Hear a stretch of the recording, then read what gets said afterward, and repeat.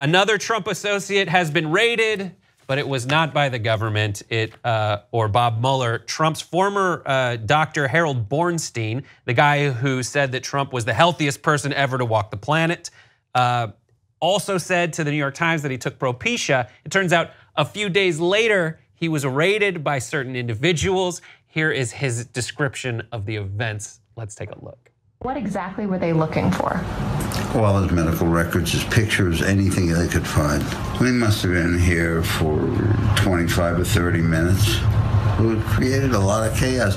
I couldn't believe anybody was making a big deal about a drug that's to grow his hair, which seemed to be so important. And it certainly is not a breach of medical trust to tell somebody they take Propecia to grow their hair. What's the matter with that?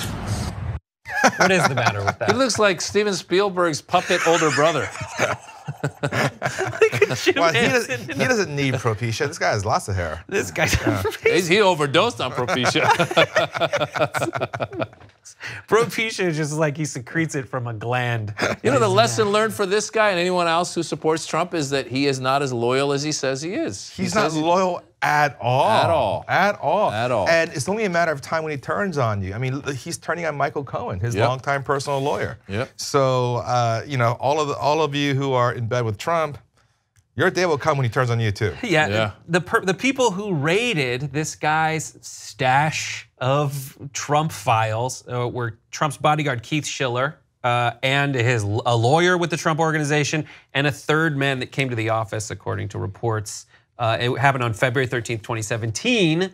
What is the justification given by the White House in response? Well, White House Press Secretary Sarah Huckabee Sanders called it standard operating procedure for the White House medical unit to obtain a newly elected president's medical records. That was what was taking place, is those records were being transferred over the White House medical unit as requested. Do you buy it? I have switched doctors in the past. And usually I don't send my bodyguard and lawyer to get the records. You just call them and go, can you please send the records to this new doctor's office? So no, Sarah, again, lying again. And Michelle Wolf did a good job coming after you. You're lying, lying, lying. 2 easy ways to follow the Young Turks. One is hit the subscribe button down below. Then you're a TYT subscriber. And second is ring the bell. And when you do that on YouTube, you're notified of our videos.